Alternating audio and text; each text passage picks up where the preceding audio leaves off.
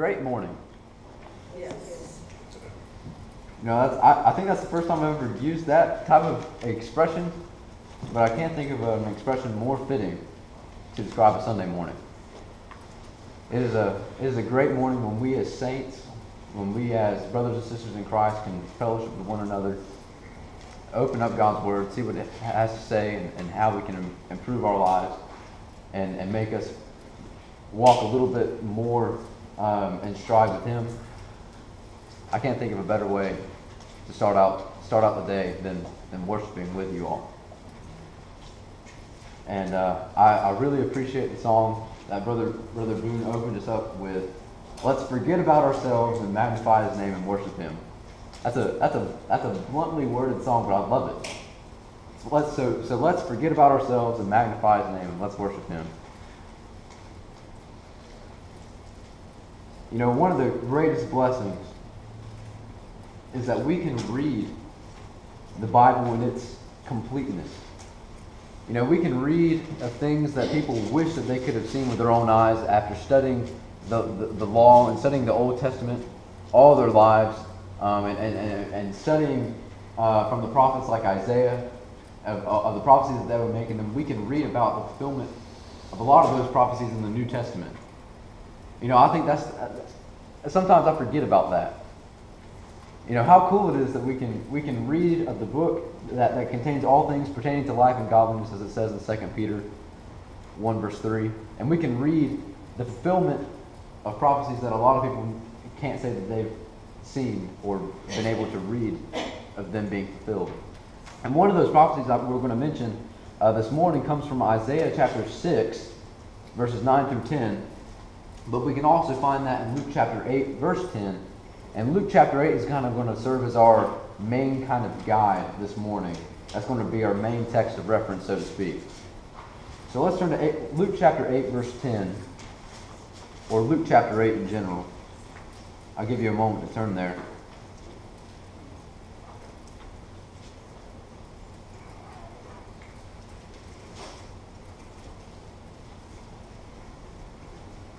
Luke chapter 8.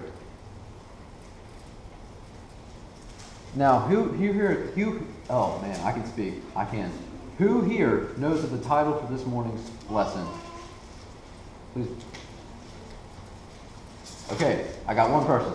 Sweet. Well, I'll tell you. The title of this morning's lesson is Contingent Christianity.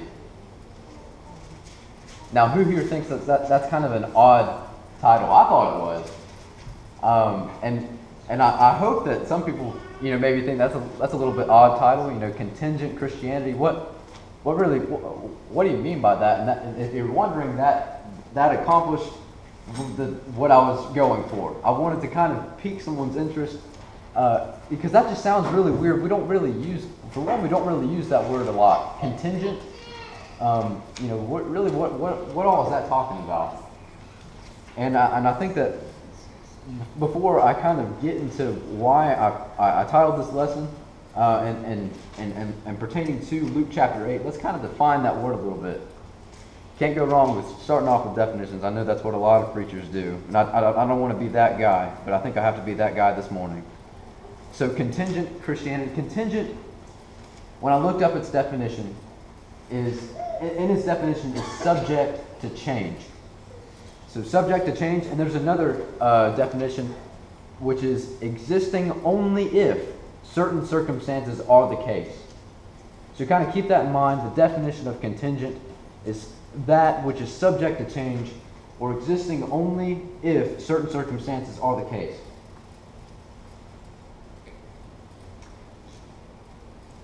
And hopefully by the time that we conclude this lesson, we'll see this really this definition apply in this chapter pertaining to Christianity.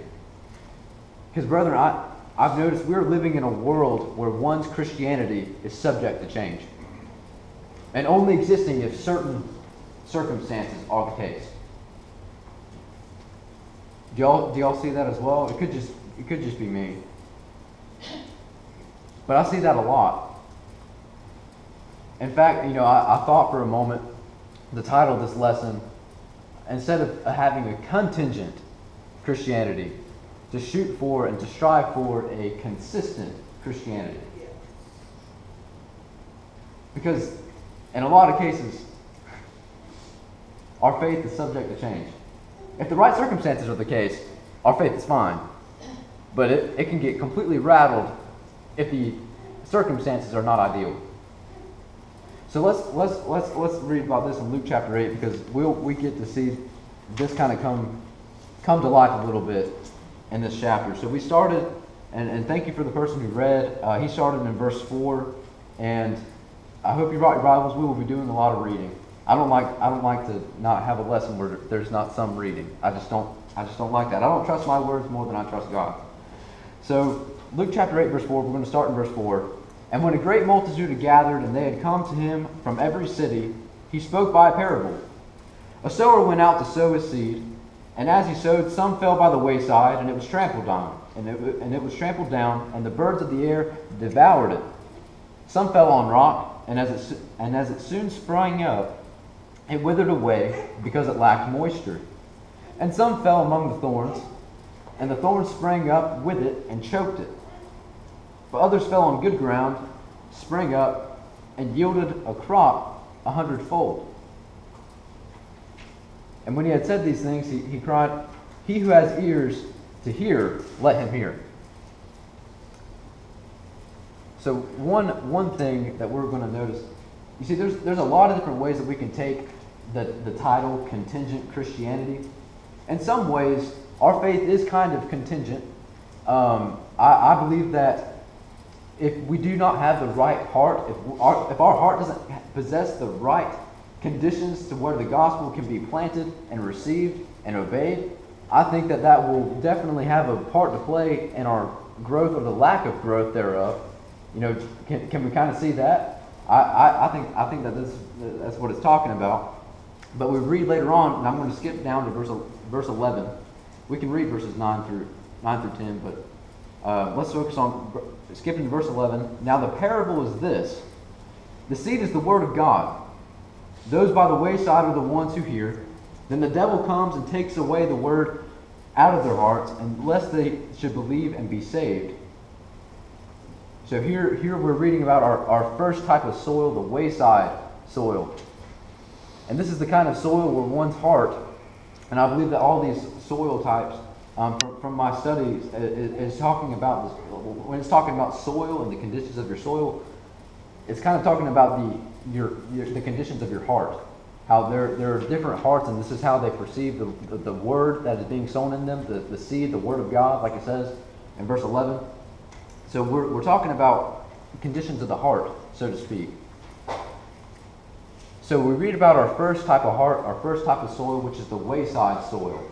And now this is the type of condition where there's a greater influence, the devil has a greater influence than the word of God can have on you. And thus it brings to no effect. You know, because as we read in verse 12, you know, the devil comes and takes away the word out of their hearts, lest they should believe and be saved. But we start in the beginning of verse 12, like I should have. Those by the wayside are the ones who hear. So they hear the word.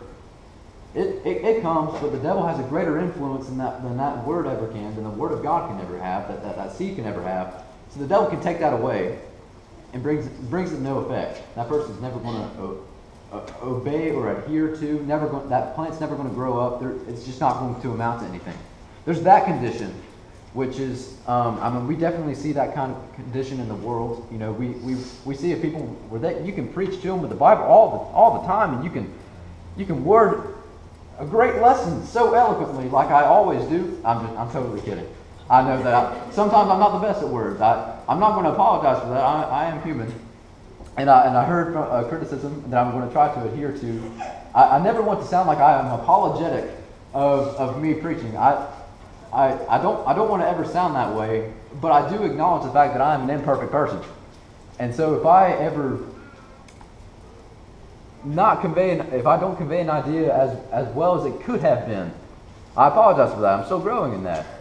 And that's why I welcome criticism.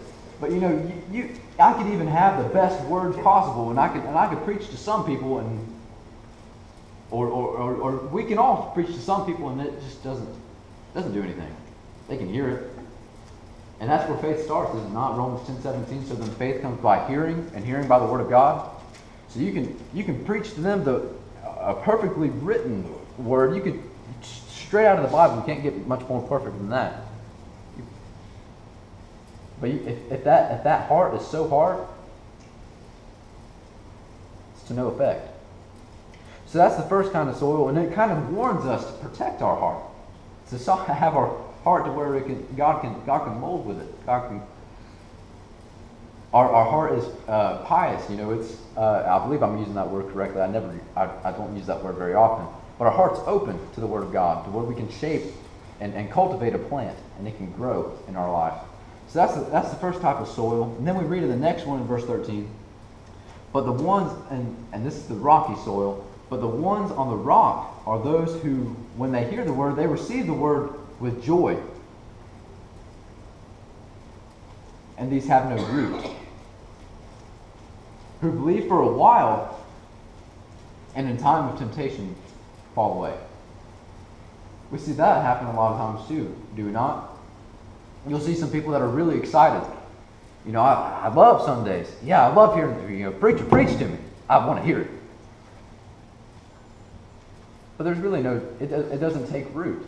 It doesn't take root in their life when they leave from here, and that's about where it ends. And they continue going and doing whatever they want to do, and then when the temptation that what they want to do is greater. So the first one, the influence of the devil was greater than the word of God, and this one, temptation, is kind of greater than the word, than the seed. And there's that type of soil type to where it won't grow. It'll fall away. There's that type of soil type, and then there's another one. And starting in verse 14, now the ones that fell among the thorns are those who, when they have heard, go out and are choked with the cares, riches, and pleasures of life, and bring no fruit to maturity. And sadly, I think this is the kind of soil type that especially people within the church need to be weary of or conscientious of. It is so easy to get consumed by the cares of the world. It's so easy to get consumed by riches. I can tell you all this. I'm just got out of school. Well, at least high school. I've still got a ton of college. That's kind of expensive. But one thing that's really emphasized is the idea of riches. How you define success, what should be the most important thing to you, is this sense of financial stability. That's how you can define, this is what a lot of people, this is how they define success, is, you have a ridiculously great salary to where you never have to worry about finance. If you're able to provide a really great paycheck, you did your part. And I don't believe that that's necessarily the case. It's certainly not the case in what the Bible emphasizes to be the most important thing, right? Because we've read 1 Timothy chapter 6 and all the things that it has to say about riches. In fact, let's kind of turn there really quick. 1 Timothy chapter 6,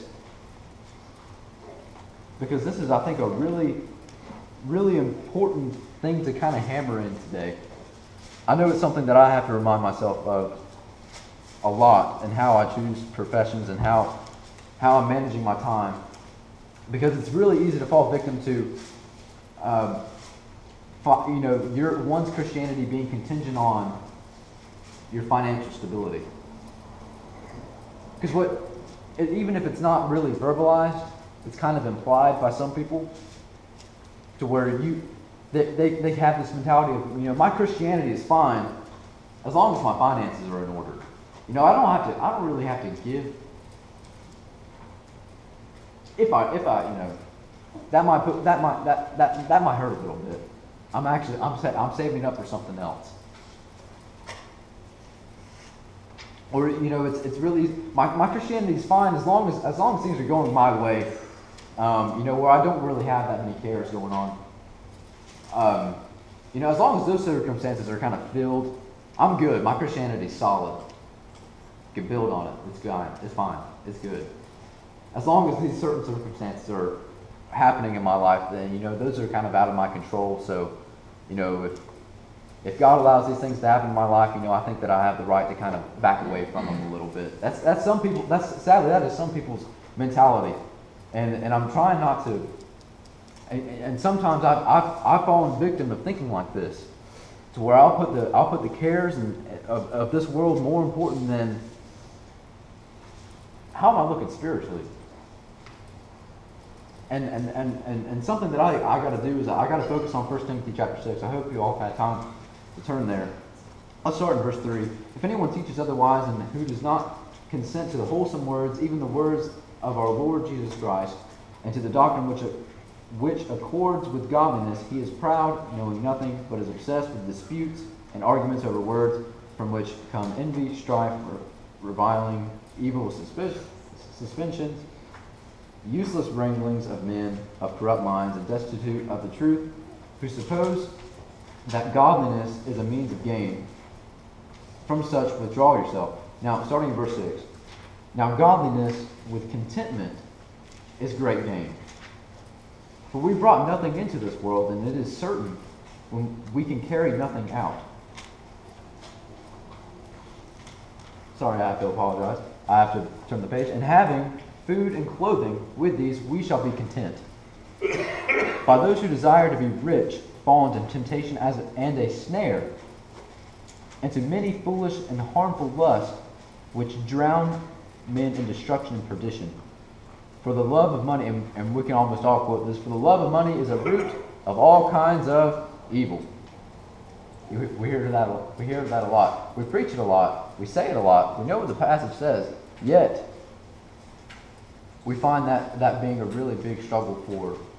I think that we've all kind of fallen victim into this a little bit, or at least I know I have with me. But we don't have to. We should never let the cares of this world surpass in importance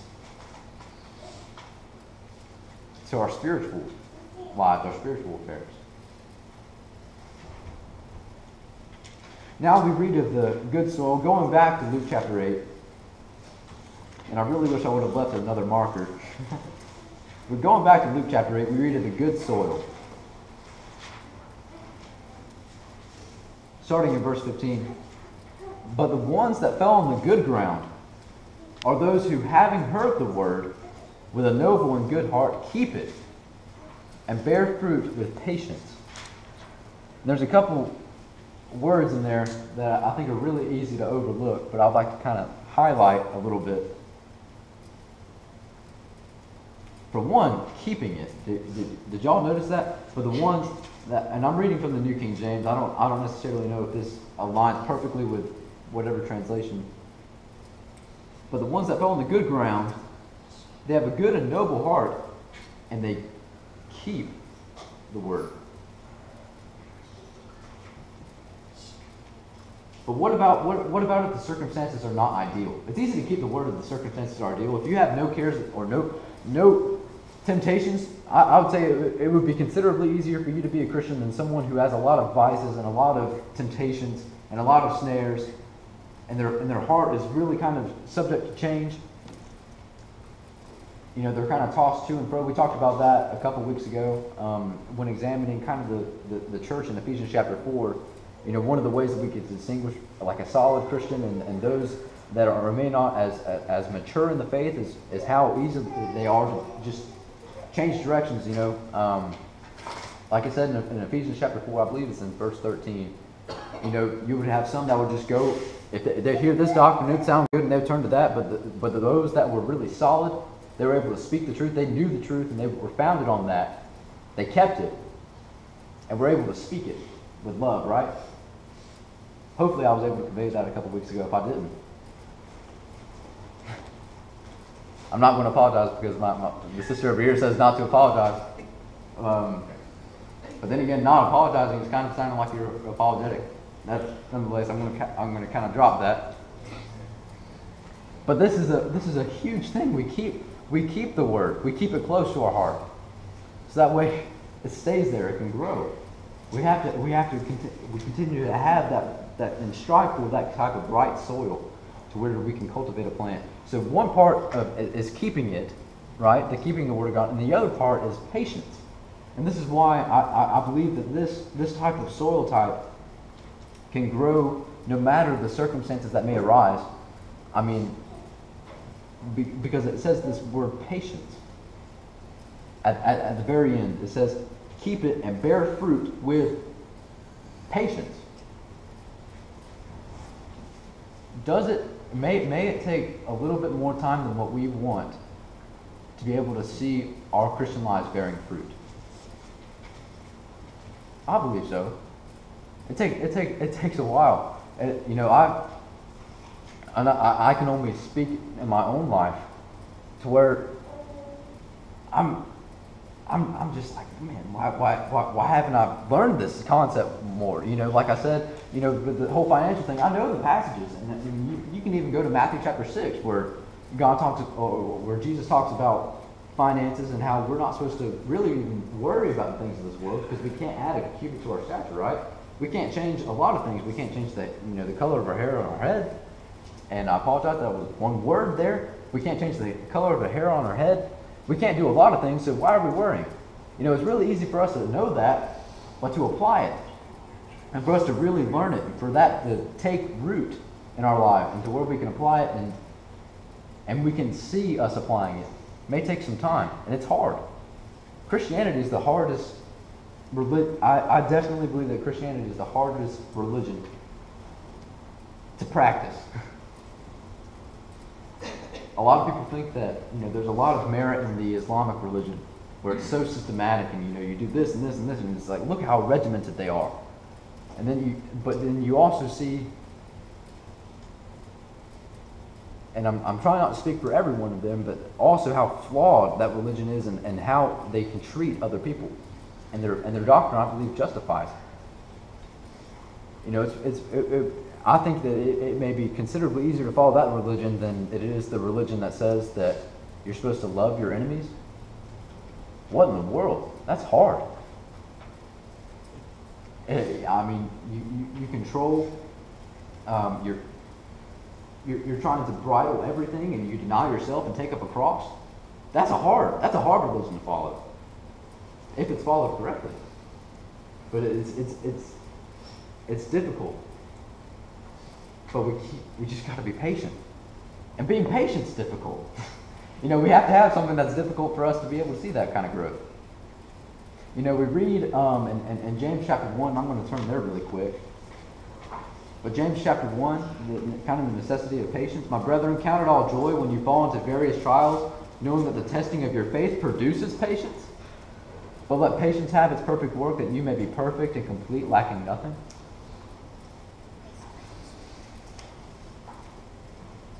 I think this passage kind of makes it clear. In order for us to have patience, for us to be able to produce patience, we have to have our faith tested. I'm a current student, so that four-letter word test is probably the most terrifying word of all words right now. In fact, I'm worried about another four-letter word quiz tomorrow that I should have probably done a little bit more studying for. You know, testing, that is... I think we all kind of have some, we don't like tests. We don't like that. No. But sometimes it can be beneficial. Our faith can never be tested. We can never endure something that we cannot possibly overcome with the help of our Lord. We read that in 1 Corinthians chapter 10. If I'm not mistaken, in verses 11 and 12. But again, and I never want anyone to think that I'm preaching to them and not preaching to myself. But I hope that from this morning's lesson that I've been able to bring to light some things that we probably all know and have heard, but may have needed to hear about one aspect of our life. And then again, I can only speak for my own life. I know that I've hit on several things that I needed to hear. So I only hope that it was encouraging for you all. And of course, I never want anyone to think that I'm not preaching this out of love.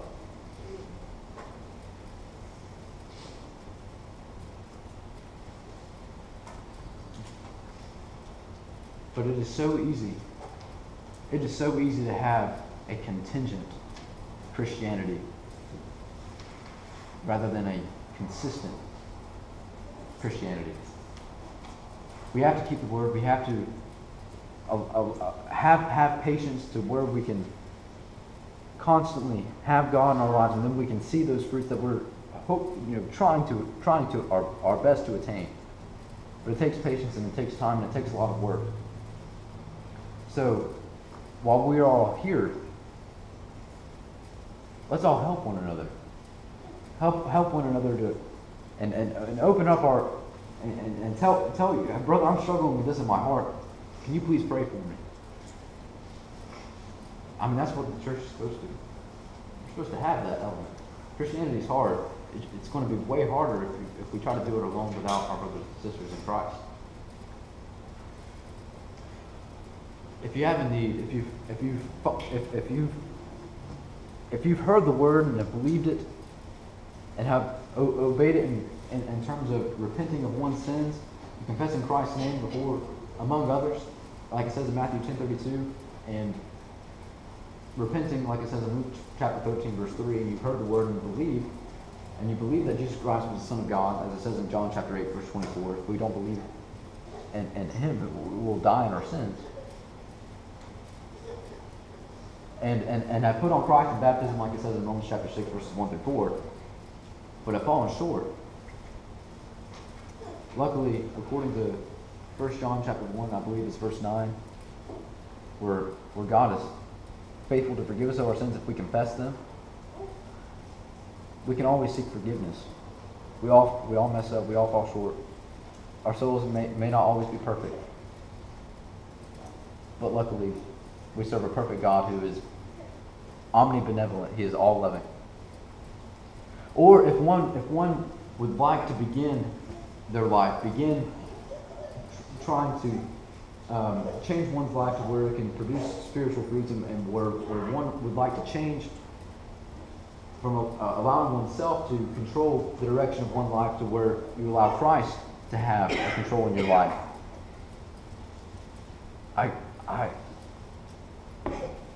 I beseech you to do it. It's the greatest decision you'll ever make in your life, is becoming a Christian and keeping up with it. Things are really hard right now, but you have a home and you have an eternal life if we live faithfully until the end. Like it says in Revelation 2:10, even to the point of death, we can have a crown of life.